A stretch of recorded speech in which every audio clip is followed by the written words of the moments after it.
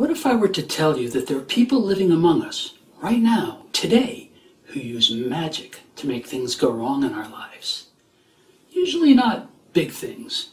Maybe a car battery that dies when you're late for a job interview, or an alarm clock that fails to go off in the morning, or a zipper that jams when you're in a hurry.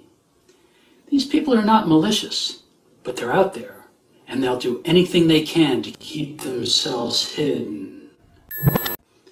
You see? These people, they call themselves Bodgers, will stop at nothing. Just listen to these reporters. Yes, I've been saying this for years. And last August... I understand these Bodgers are the best of intentions, so why are they so afraid to come forward? I, for one, would welcome a straightforward explanation. And hello? Hello? Ah, crap. Of course! The 1969 Mets, the 2004 Red Sox, the 2016 Chicago Cubs! How else can you explain this? And notice the frequency of these events is increasing. And take a look at this chart.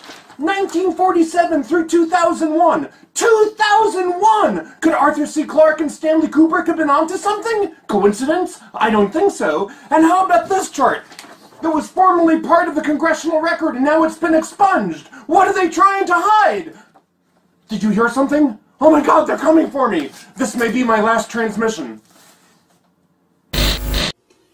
Who are these mysterious magic users? The answers will be revealed in my new game called Thaumistry, but only if you help me out by contributing to this Kickstarter campaign.